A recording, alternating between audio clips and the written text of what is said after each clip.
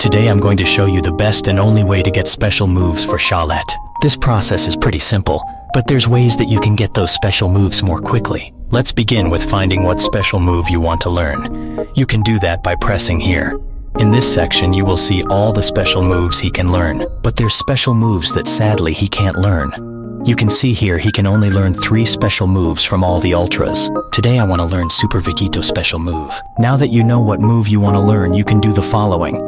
This step is not required, but by doing this you will get the special move more quickly. You are going to the exchange shop and buy this equipment. Is not required to have it at Z+, but the higher you have it, the more XP you will get. Then equip 3 of the same equipment that you just bought. After that you will go to upgrade events and play this 3 stages. By the end your character should be close or at level 2. By getting the character at level 2, you will automatically unlock his special move. This 3 stages only appear once per day, so be patient.